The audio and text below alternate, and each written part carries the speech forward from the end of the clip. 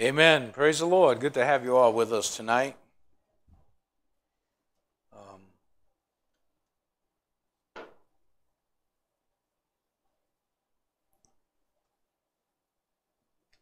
see. I want to welcome those who are watching by Facebook. God bless you tonight. We are glad that you have joined us. I'm dressed a little wintry because it's so cold out, and so I don't have suits on and ties and all that good stuff.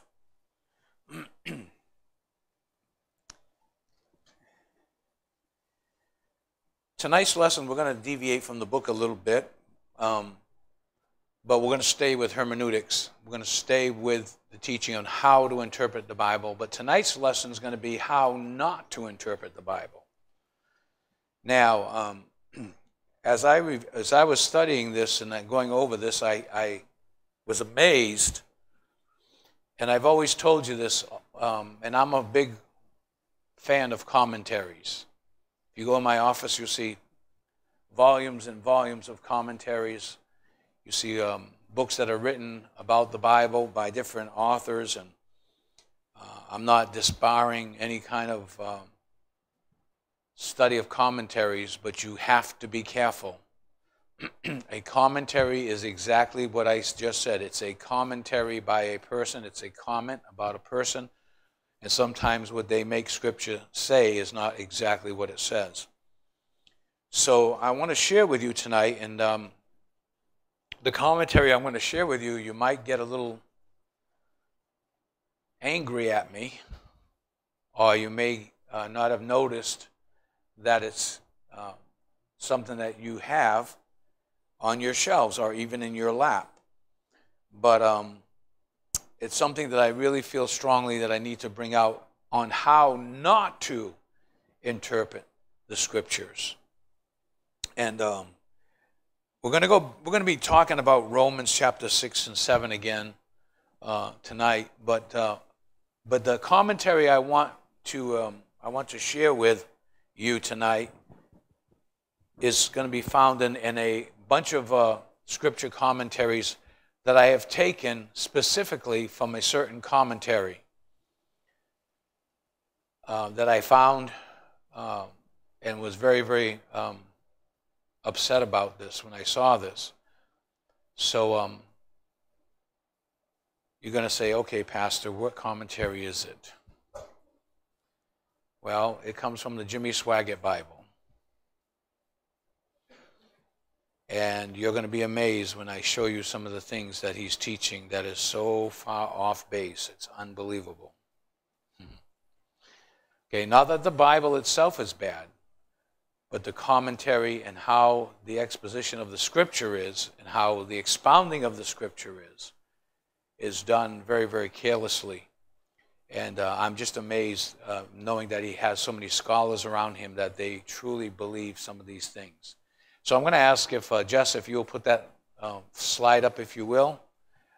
It may be a little bit hard. I don't know if you can see it. If you can't, move forward. Come sit forward. I won't bite you. But if you can see it from there, fine, stay where you are. But if you can't see that, I want you to come up closer because I want you to see something that's here. This is taken right from the commentary notes. And so what I'm going to show you tonight is this. And thank you, brother. Come on up. Really, why don't you all come forward a couple of seasons? Yeah, it's not going to, Grandma, you're okay right there. Let's go from Grandma on up. Come on. We don't bite, we don't smell. We put deodorant on today, and we have deodorant and stuff like that. So just come on down, like The Price is Right. Come on down. You're the next contestant on The Price is Right. Just come on down, and you can see. Well, come on this side. Good, okay. Good. And you get a little more heat, too, with the fan running and getting heat. Okay, one of the things that he says in Romans chapter 7, we went through the book of Romans, right? So you should have a good grasp on this, okay? But I want to show you how not to interpret the Bible. Here he says, where Paul says, I die, he says he was not meaning that he physically died. We understand that to be true, as would be obvious, but that he died to the commandments. In other words, He failed to obey no matter how hard he tried. Let all believers understand that if the Apostle Paul couldn't live for God in this manner, at least successfully, neither can you.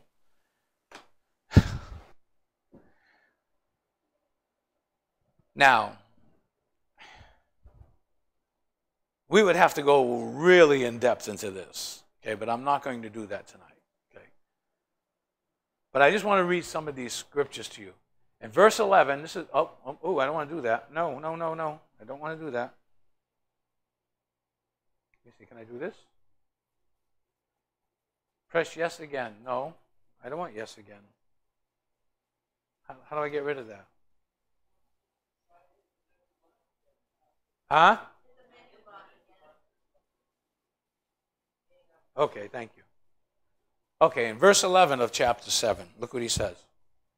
For sin, the sin nature, taken occasion by the commandment, in no way blames the commandment, but the commandment actually did agitate the sin nature and brought it to the fore, which it was designed to do, deceive me. Paul thought now that he had accepted Christ, by that mere fact alone, he could certainly obey the Lord in every respect, but he found he couldn't.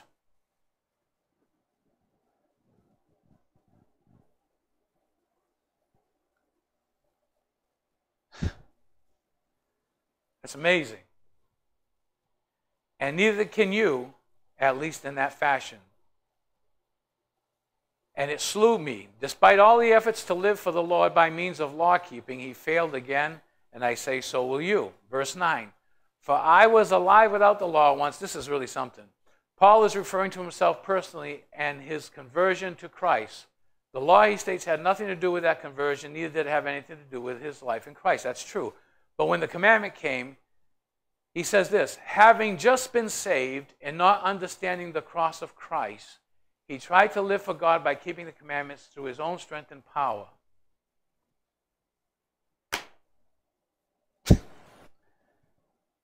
Not understanding the cross of Christ? Paul? Not understanding the cross of Christ? You're telling me that Paul, the apostle, didn't understand the cross of Christ. And that's what he's saying.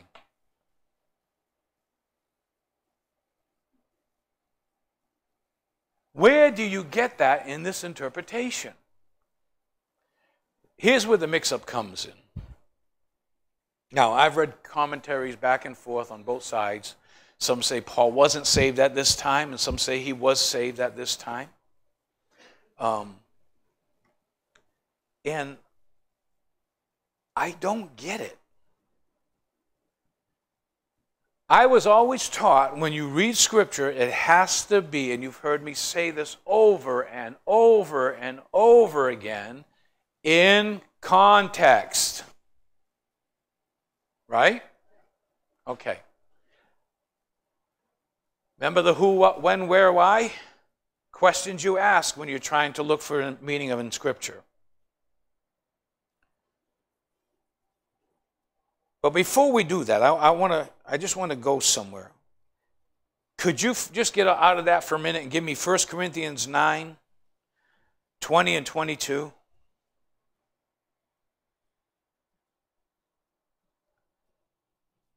Paul here is speaking to the Corinthian church. And how many know that Scripture interprets Scripture?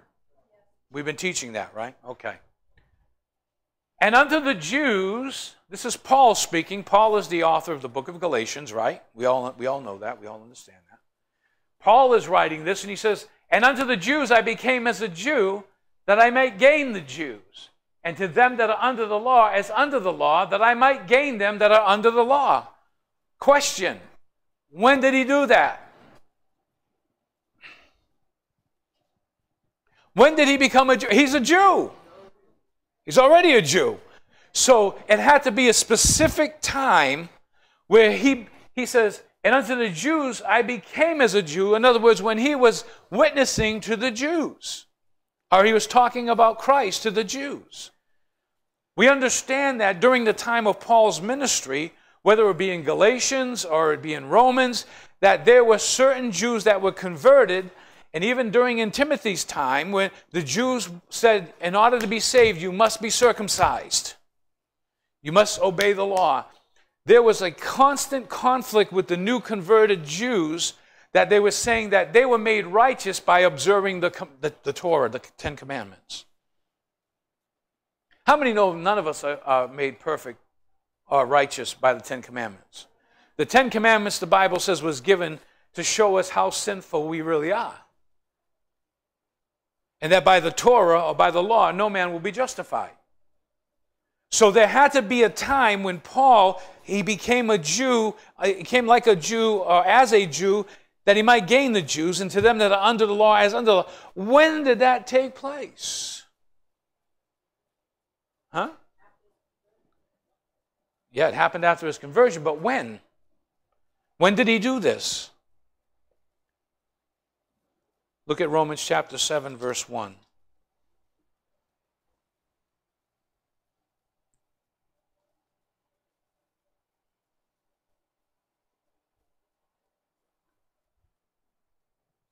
He says this, "Know you not, brethren."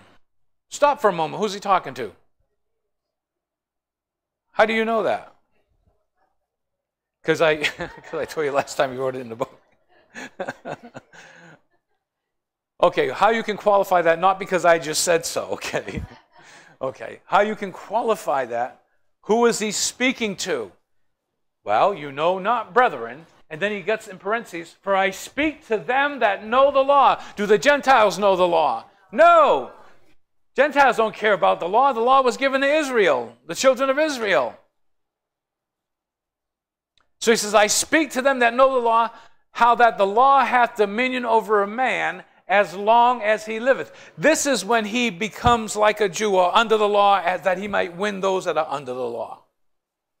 So he's speaking to the Jewish believers who are still trying to struggle to become made perfect and righteous by observance of the law, of the Torah. So you see the classification that he's not, and when he talks about, I am the chief of sinners and I am this and I am that, yes, he's talking in the now person, but he's describing himself, and always remember that, from the very beginning, he's describing himself as under the law. He's a Christian, but he's describing himself when he was under the law. He said, when I was under the law, the things I didn't want to do, I did, and the things I wanted to do, I didn't do. Yes, he was a Christian. I don't understand why some say he wasn't saved, some say he was saved. He was saved, but he was describing himself as being under the law. Now, go back to that chart that I had. There is no way, absolutely no way, that what he's saying here, having just been saved and not understanding the cross of Christ, he tried to live for God. There's no way that that's true, because first of all, Paul was saved for 10 years before he wrote the book of Romans. And not only that, he didn't learn the things that he learned. He got it by revelation of Jesus Christ. We know he went away and he got all that by the revelation of Jesus Christ. I mean, if any man didn't understand the cross, why did he say, "It is no longer I that liveth, but Christ lives in me, and the life that I now live in the flesh, I live by the faith of the Son of God"? If he didn't understand that, why would he write in Romans chapter 6, "For sin shall not have dominion over you"? Likewise, knowing this, that our old man was crucified with him, that we should walk in newness of life. Why did he say all those things in Romans chapter 6 if he didn't understand the cross? I found that crazy. Then verse 15.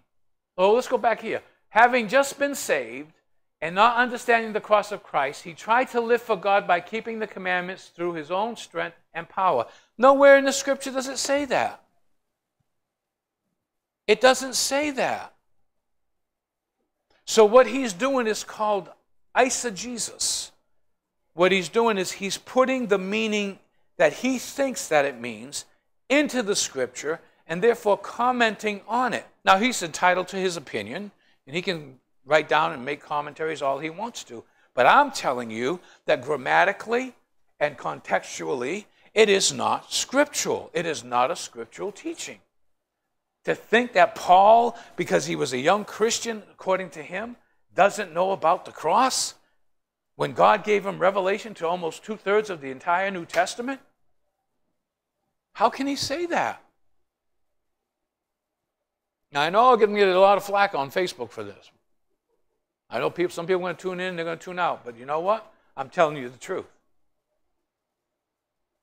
Okay? And there's a commentary I have on Romans by a rabbi, and I'll tell you, what he goes into detail about this, there's no way it means what he says. Absolutely none. Because you have to understand. He says, look in verse 7. Know ye not, brethren, for I speak to them that know the law, how that the law hath dominion over a man as long as he liveth. And then what he does is he brings in the covenant relationship of marriage. And he talks about marriage and how marriage is a covenant relationship, but you know, when the man dies, the woman is free to be a husband, someone else's husband, and the marriage is dissolved. Because in the same way, when he says you die to the law, you're free from the law. Okay? And look at the language that he uses here. He says, wherefore, my brethren, verse 4, wherefore, my brethren, you are also become dead to the law by the body of Christ. You're dead to the law. Now, that doesn't mean that you don't obey the law, but you don't obey the law to obtain righteousness. You've already got the righteousness of Christ when you accepted Christ. So you have the righteousness of Christ, but you obey the law, right? You don't commit adultery, you don't steal, you don't swear, you don't lie. All those things, that's part of the commandments. Okay, you love your neighbor as yourself, love Christ with all your heart, soul, mind, strength. Those are commandments. But we obey them, but we don't obey them for righteousness. We obey them because we have a new nature and we can choose to obey them freely. So he says here, wherefore, my brethren, you also have become dead to the law by the body of Christ, that we should be married to another, even to him who is raised from the dead, that we should bring forth fruit unto God. Verse 5. Put verse 5 up there for me. Look at this. For when he uses the plural we, including himself, right? He didn't say, for you. He says, for we were, past tense. He didn't say we are.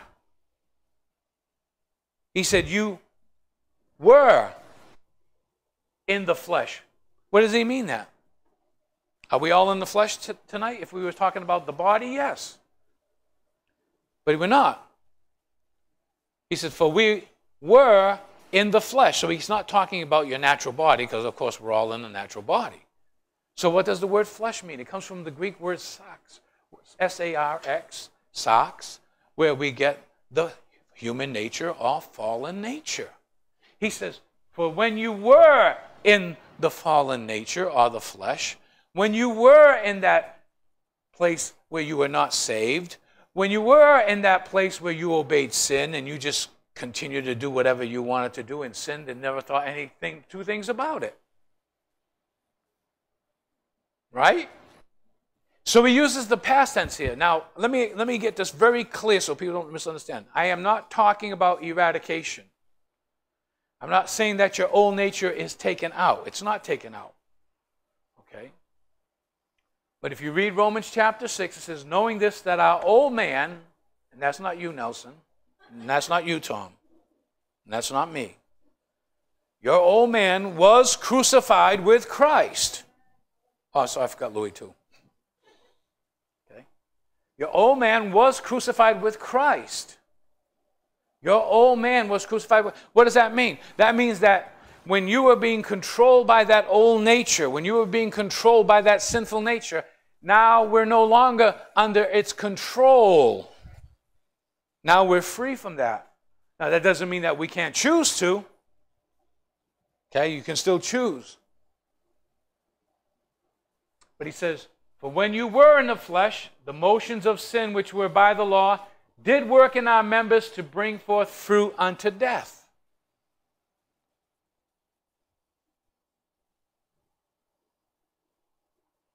Look at verse 6. But now, say now, we are, present tense, delivered from the law. He's explaining to the Jewish believers that he was once alive, and you'll see they said, when I was alive to the law, he said, it was the time I was alive apart from the law, but when the law came, sin came, and death was found in me. Sin was there. But he says that being dead wherein we were held, but now we are delivered from the law, that being dead wherein we were held, that we should serve in what? Newness of spirit and not in the oldness of the letter. Now, I want to say, but now are we delivered. That word delivered in the Greek means separate from,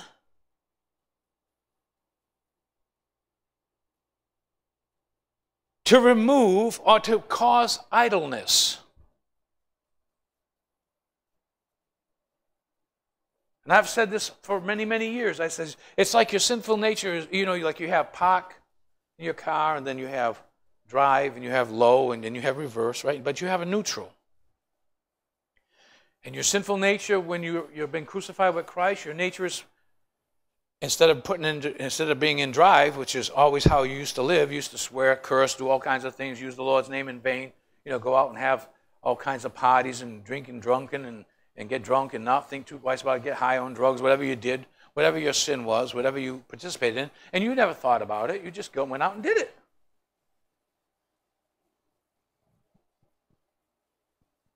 But now, it bothers you. You feel bad about it. You don't live in it. You may occasionally fall, but you don't live in it. Can I get a good amen? You're separated from it. It's rendered idle. But I want you to understand this.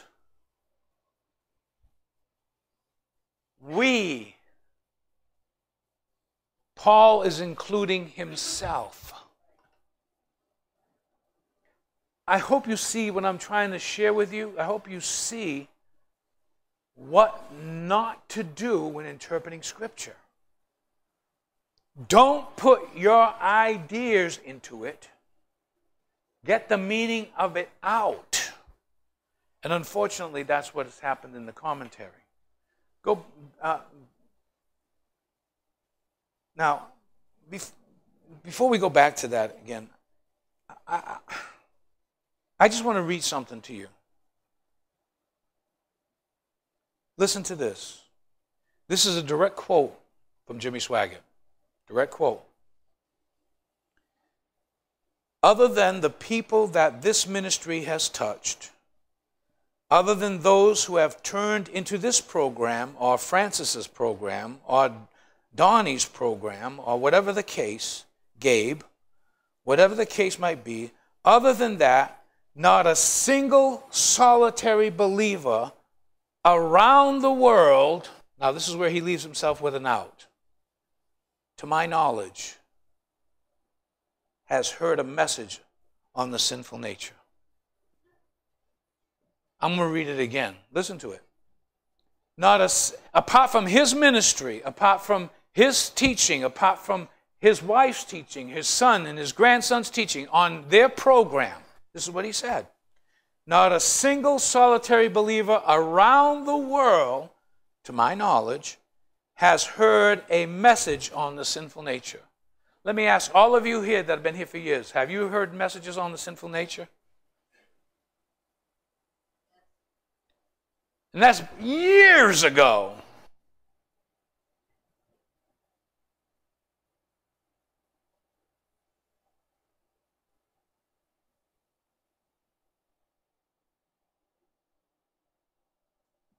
And he says this, and of course there is still a lot more, of course, that can be said, but this is the single most important material of the believer to know and understand.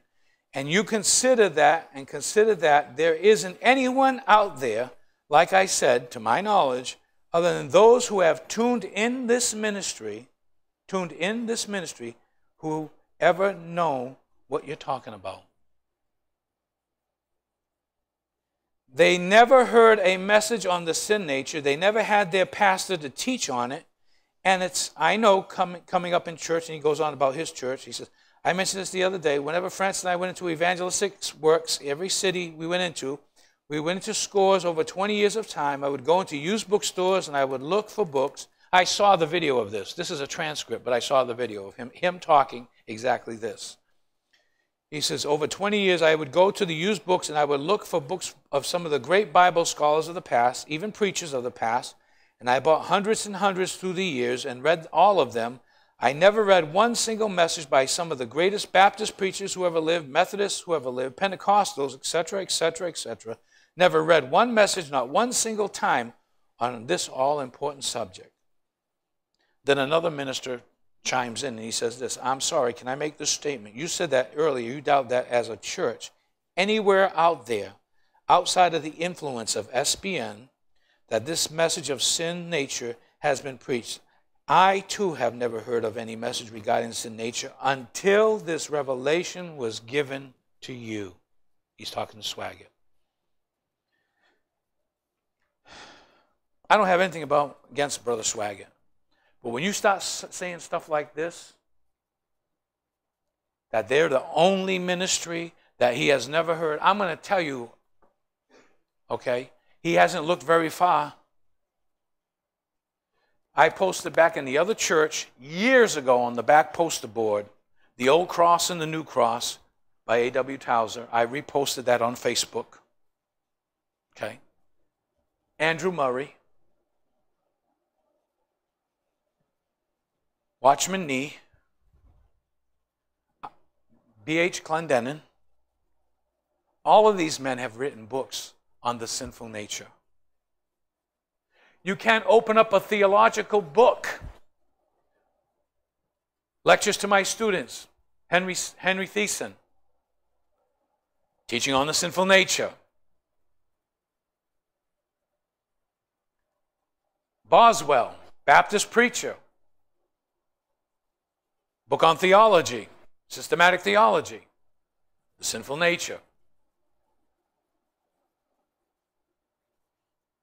Charles Hodge, theological 3-volume set, talks about the sinful nature. So I don't know where he gets saying that he has never heard or read of any of the biblical Baptist preachers that have anything that he's ever read on the sinful nature. You've got to be kidding me. I don't know if someone in his ministry is giving him this theological imbalance. He better stop listening to them. But to say that the Apostle Paul didn't know about the cross? And if you go back and you continue to read through chapter 7, in verse 6, verse 7, what shall we say then? Is the law sin? He says, God forbid. No, I would not known sin but by the law, for I had not known lust, except the law had said, thou shalt not covet. But sin, taking the occasion of commandment, wrought in me all manner of concupiscence, for without the law sin was dead. For I was alive without the law once, but when the commandment came, sin revived, and I died. Look at 1 Corinthians 15:56 for a minute. I want to see what that says. 1 Corinthians 15:56.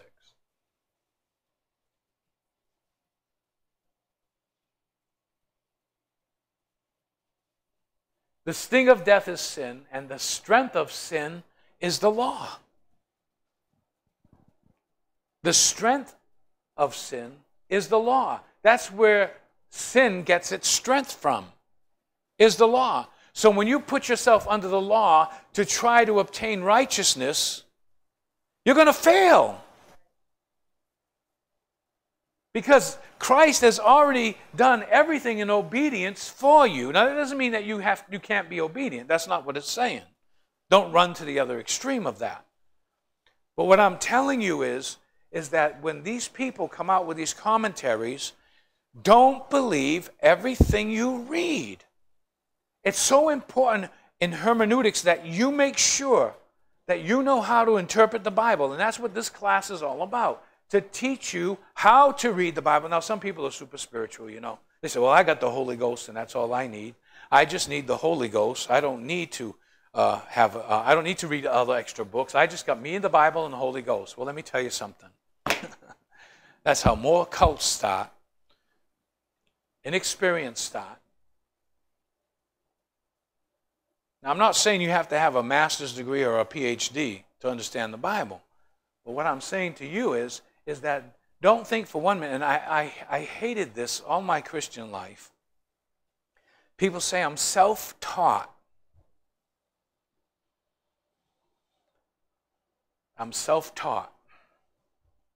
You're not self-taught. Have you been in a room all by yourself, no TV, no influence, no school, no first grade, second grade, third grade, fourth grade, fifth grade, kindergarten, grammar school, high school? You're self-taught? Mommy and daddy didn't teach you right from wrong? Not to poop in your diaper? Not to lie? Not to cheat? Not to steal? Come on, somebody. Everybody has learned something from someone. No man is an island. And even if you pick up a book and you read and you learn from it, you're not self-taught. The person that put their time and effort into that book taught you. So if you've ever read a book, you're not self-taught. Come on, somebody. But do you understand what I'm saying as far as the book of Romans was concerned in that passage of Scripture? I wanted to show you that tonight, not to pick on Jimmy Swaggart. I'm not here to do that. Please don't get the wrong impression. I'm not here to do that. I'm here to show you how not to interpret the Bible by suggestive input. Well, Paul wrote this when he was a young Christian. Where did you get that? My question would be, where is the source of information that you got that from?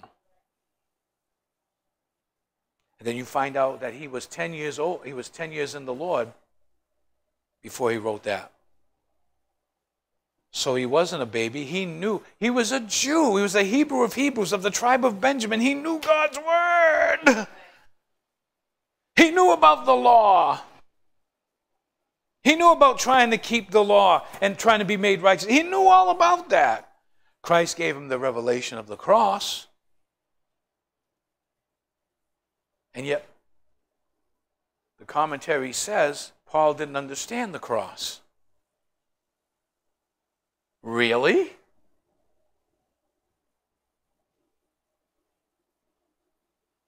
Now, I'm not telling you not to listen to his music. I'm not telling you to listen to anything he says. But just go with an ear to hear and to listen and to discern between what is of God and what isn't of God. Because he's got a lot of great commentary in there. There's a lot of things. I got I think one commentary that he has done that's excellent. But I don't agree everything that's in it. Just like I have several hundred commentaries that they say things today that I don't agree with. There's scholars that say that once saved, always saved. I don't believe that. There's some scholars that say the rapture is going to happen at the end of the tribulation. I don't believe that either because I don't find that in Scripture. And we talked about that. The only way we can justify that is if we bring a mystical interpretation or an allegorical interpretation to Scripture and change the literal meaning. We can't do that. If I said to you, I got in my car yesterday and I went to the store and I bought a gallon of milk, you can't say to me, oh, Pastor Bob went in his car, he went and got a gallon of milk and he gave it to Bob Lewis because he likes milk. That's an assumption. Okay? Nowhere in my context of what was said, that pastor went in his car, went to the store, and got a gallon of milk. Nowhere in that statement does it say that I stopped and gave it to Bob Lewis, because he likes milk. And he does like milk, by the way. Okay? Well, would you understand what I'm saying? That's how you can change things. You can change the meaning. But when somebody says, oh, Pastor Bob stopped in his car and got milk and he gave it to Bob Lewis. Oh, really? He gave it to Bob Lewis? Really? Before you know it, it goes all around that I stopped and gave Bob milk, and it's nowhere true. But if you put your meaning into something and you add to it, you change the whole context of what it says. And so in this particular portion of Scripture, in chapter 7, he goes on and he says, but sin taken occasion by the commandment wrought in me all, let me see.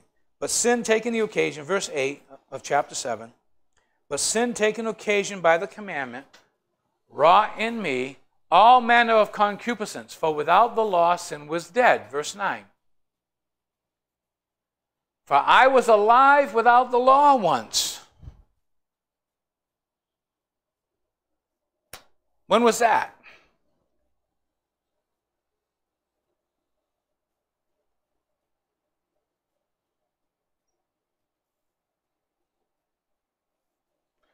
Here's where you need to, remember when I told you sometimes you need to read the scriptures with the Jewish spectacles?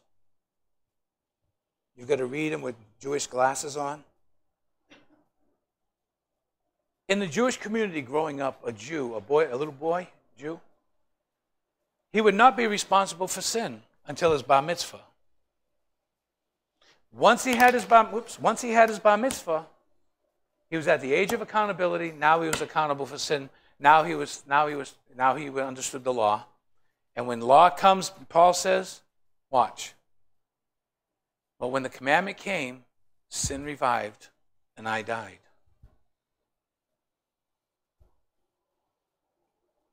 That has nothing to do with him talking about his Christian experience. He's still, remember, let's classify it. Let's qualify it. Who's he talking to? Where did you get that from? Was it from me? Where would you get it from? Where? What scripture did you get that from? Come on, where's your Bible? Can you see that? Yeah, but I don't, unless I write stuff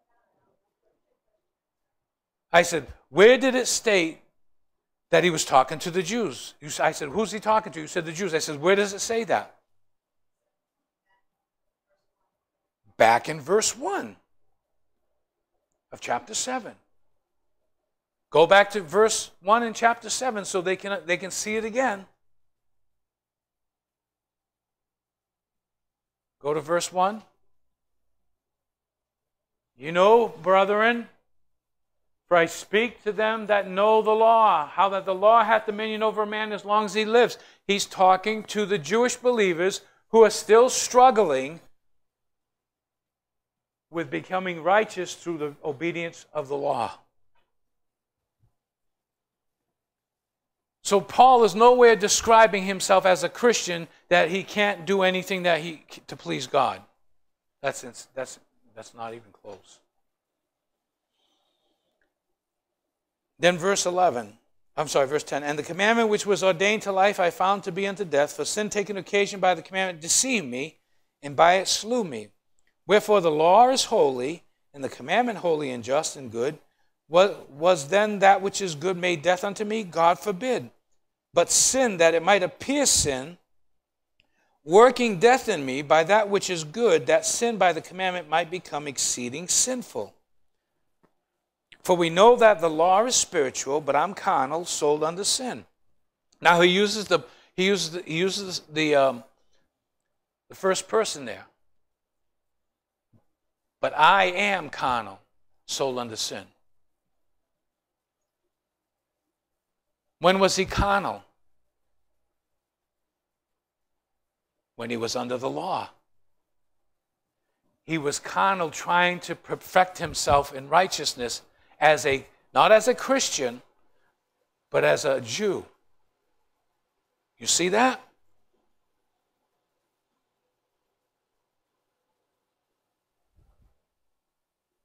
Even though he's using I am carnal, he's not describing his present state as a Christian, but he's describing himself in the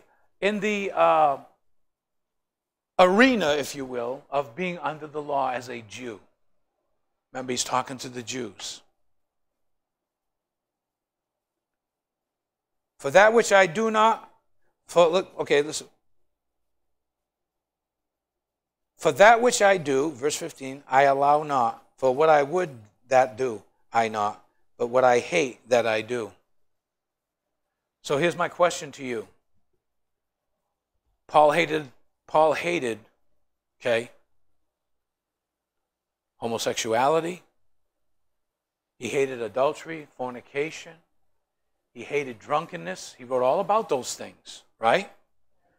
So, according to the scripture, for that which I hate, that I do. If this is true that he's a Christian doing all these things, how can it be? So he's describing himself as under the law. Come on.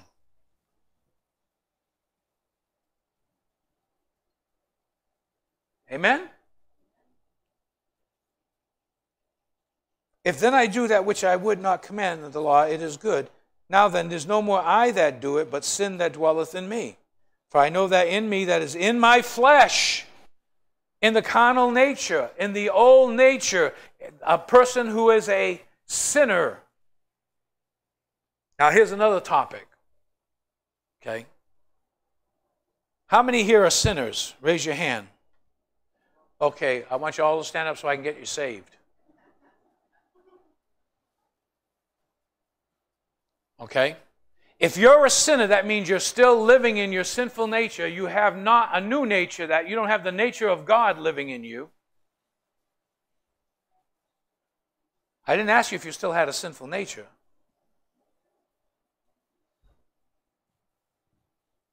You understand what I'm saying? I asked you if you were a sinner. Now, I thought we were saints. Okay? A sinner is a person who is still under the control, still living in the sinful, unregenerated nature. That's who a sinner is in the biblical definition.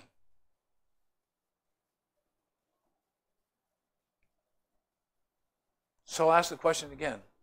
How many here are sinners? You purposely, intentionally go out and sin and do whatever you want to apart from what God has already revealed. Okay. You're called to be saints, separated. Separated unto holiness, separated unto righteousness, separated unto... Not that we're perfect, but we move on toward perfection. We want to be obedient. Our heart wants to be obedient. We want to be obedient to the Lord. But if you try to obtain that righteousness by your own deeds, by the law, it says the strength of the law is, the strength of the sin is the law. You put yourself back under bondage again. Now, that doesn't mean, oh, good, whoopee-doo, okay, I'm a Christian now, I'm not in the sinful nature, I can go and do whatever I want to. That's not what it means. Now that you're a Christian, now that you've accepted Christ as your personal Lord and Savior, now He has given you a new nature. Right? The Bible says, therefore, if any man be or woman be in Christ, he is a new creature. Oh, you're a creature. Did you know you're a creature? That you're a new creature. Old things are passed away. That word passed away or pass away means die, dead. Can I ask you something? You're all sitting here and I don't think all of you have died. If I'm talking in the physical, natural realm. How did you die? How did you all die? Come on, speak it out to me. How did you die, sweetie? Tell me, how did you die? Huh? The devil nature guy? The devil nature. How did you die?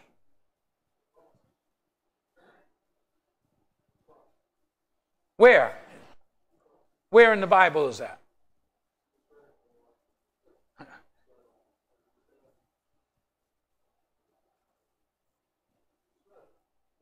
Well, I know where it is. You're questioning me like I don't know where it is. I know where it is. I'm asking you, do you know where it is? That's why it's so important to memorize. What is it? Where is it? No, that's the other one. That's in Galatians.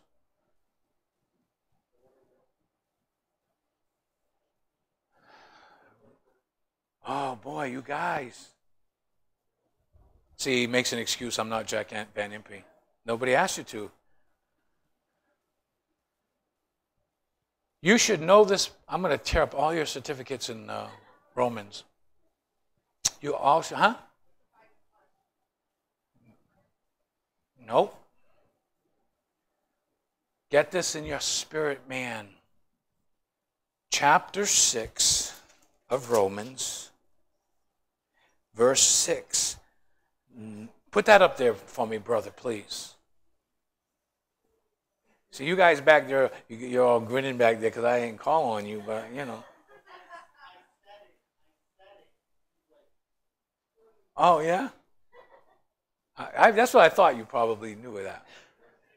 6:6. Romans 6:6. No, can you put the NLT version up there? I want to see what that says.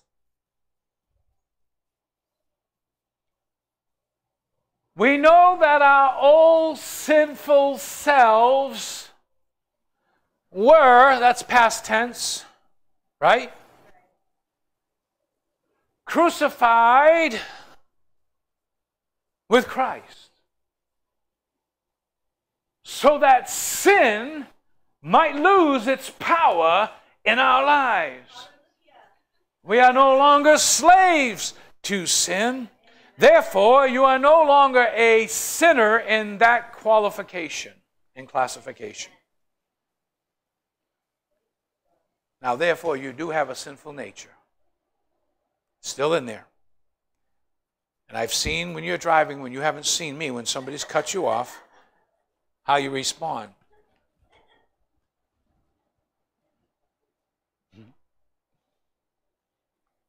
So we do have the sinful nature. And we do at times fail. Right? Okay, now, how many here are sinners? Raise your hand. You all got that now? You all understand that now? So that's why when I hear people say, oh, I'm only a sinner saved by grace, I said, well, maybe you're not saved. You still living in sin? Huh? What are you talking about? Well, you're saying I'm a sinner. A sinner is one who is controlled by their sinful nature.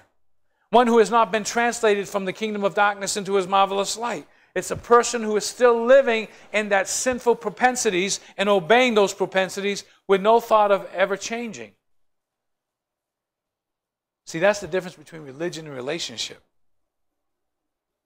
When you have a relationship with Christ, you want to change. And we do fall and we do falter. But we don't live in sin. The Bible says, if any man say he knows him and continues in sin, he's a liar and the truth is not in him.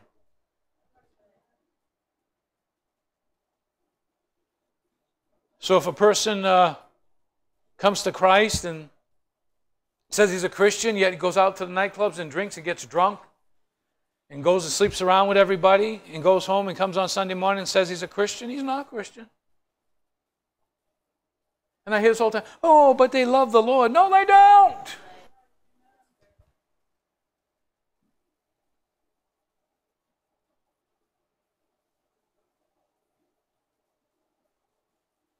You're not a sin. If you're a Christian, you have a new nature. And I'll go to say this, the new nature doesn't sin, right? Can't sin. The new nature can't sin. Why would God give you a nature that could sin when you already have one? So that's why he says, put off the old man and put on the new man. You have to do that. And how you do that is by submitting to the cross. How you do that is by submitting to what Christ has already done on the cross. So if you're struggling with something, what you need to do is take it to the cross. Don't try to overcome it in the flesh, because that's keeping the law. And the Bible says that the law is what gives sin its power over you. How many times before you were a Christian, be honest now, you made a New Year's resolution? I don't know who sang that song, right? I want to see a revolution. What was this? Resolution something. What was that? Who was that? Queen? Who? The Beatles? Was it the Beatles? No, I said revolution. Yeah. The song was Resolution? No, it was Revolution. Yeah.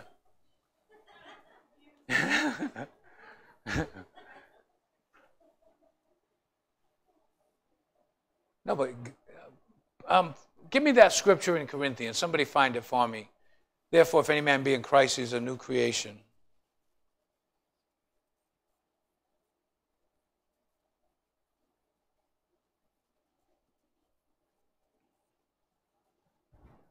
Got it, Bob? I know Bob's up there. He's fast. Google is his friend.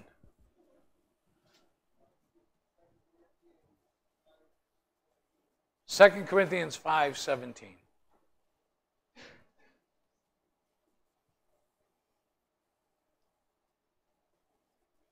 Second Corinthians 5:17. Hey, there it is. Okay, this means that anyone who belongs to Christ has become a new person. The old life is gone. A new life has begun. Isn't that great? Well, has it happened to you? You become a new person.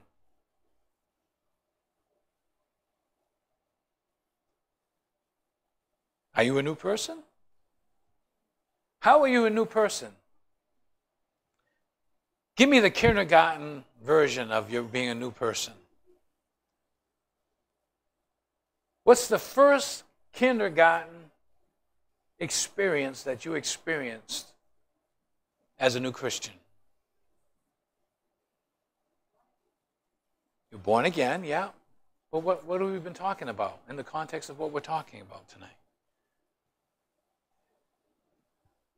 You are not a sinner anymore. Do you follow what I'm saying? You're not living in sin anymore. The old is gone. The old is no longer in control. You have a new controller. You have a Holy Spirit living in you that will convict you when you're doing something wrong.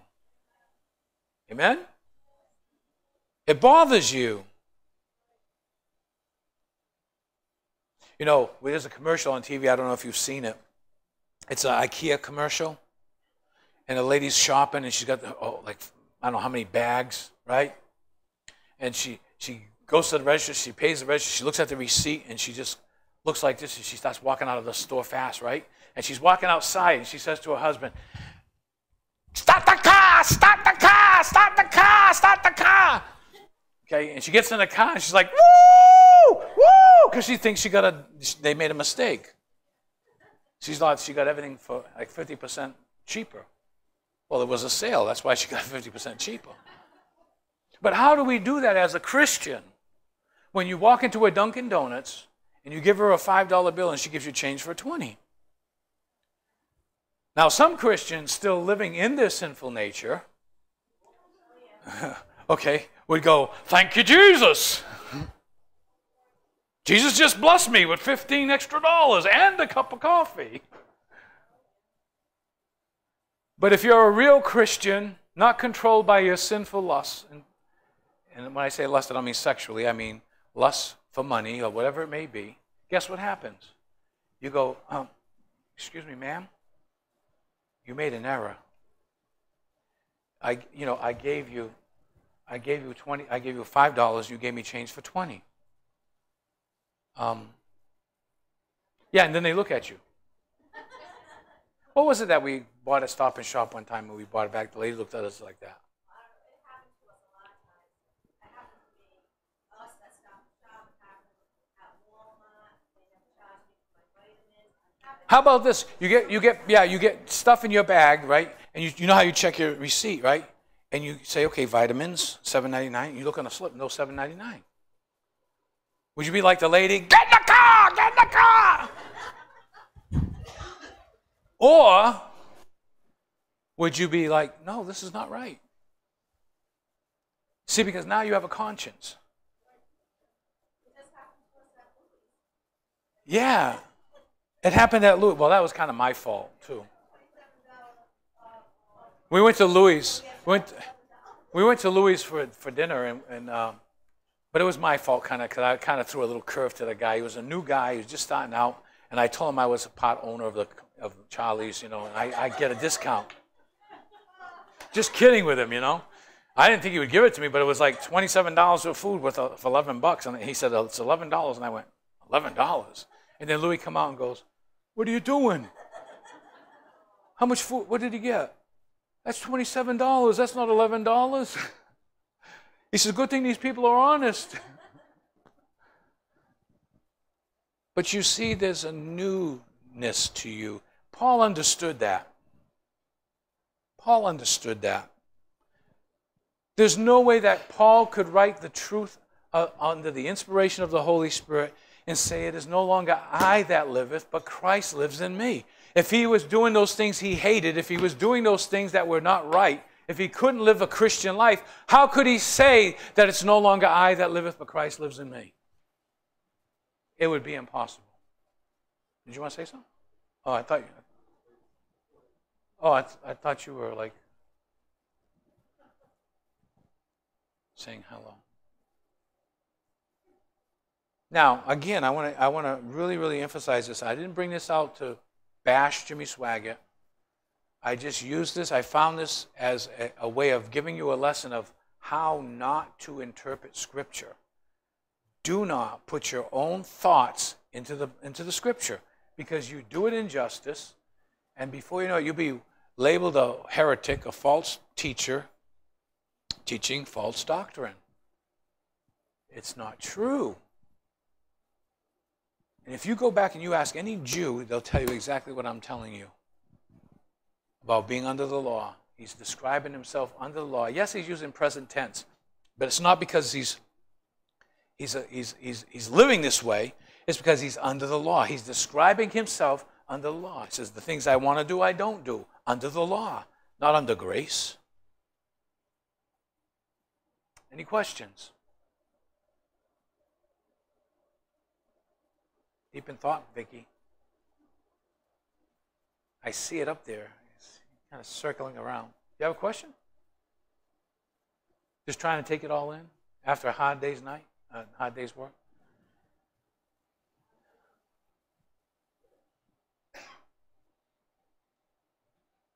Any questions anywhere?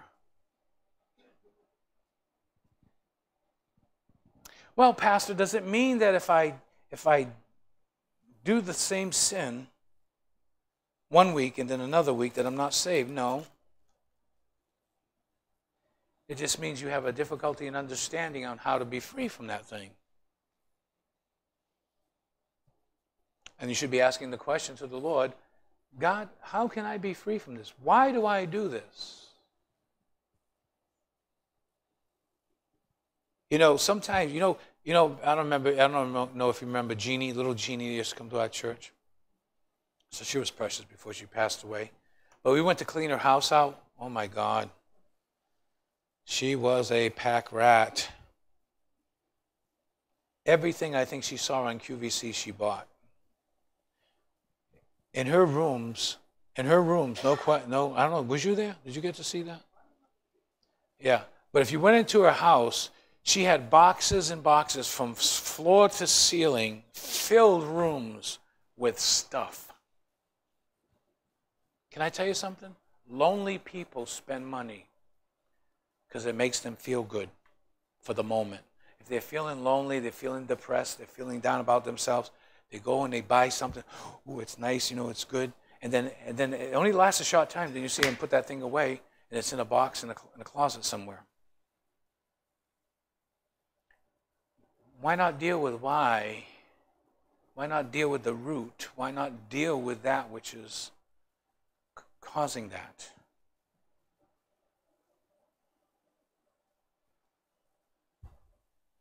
It's the truth. Any other questions? Suggestions? Throw tomatoes, something. Yes?